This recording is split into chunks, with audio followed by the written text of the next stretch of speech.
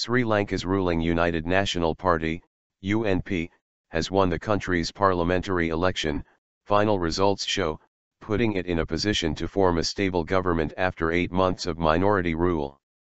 The victory for Prime Minister Ranil Wickremesinghe also blocks a key step of former President Mahinda Rajapaksa's bid to return to power 7 months after he lost the presidency.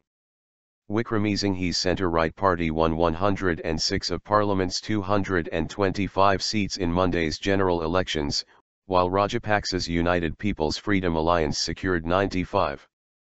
The ruling party fell 7 seats short of a clear majority, but Wickremesinghe should still be able to control Parliament with the support of allies of President Maithripala Sirisena.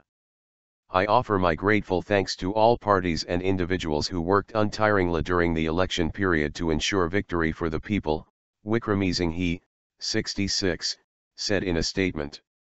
Let us together build a civilized society, build a consensual government and create a new country.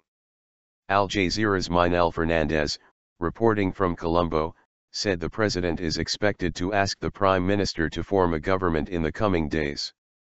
As the UNP fell short of an absolute majority, Wickremesinghe will then have to negotiate with political allies. There will be a few days yet before we see the future face of the government here in this country, our correspondent said. That also leaves questions about former President Rajapaksa's political future, what he does next. Sirisena beat his former ally Rajapaksa in a presidential vote in January and called early parliamentary polls to secure a stronger mandate for reforms. Rajapaksa was Sri Lanka's president for 9 years until his January 8 election defeat. Rajapaksa was aiming to become prime minister, a position that could eventually elevate him back to the presidency. He must now be content with being an opposition legislator. Sirisena defected from Rajapaksa's government and formed an alliance with Wickremesinghe to defeat Rajapaksa in the presidential election. He accused Rajapaksa of misrule, corruption, and nepotism.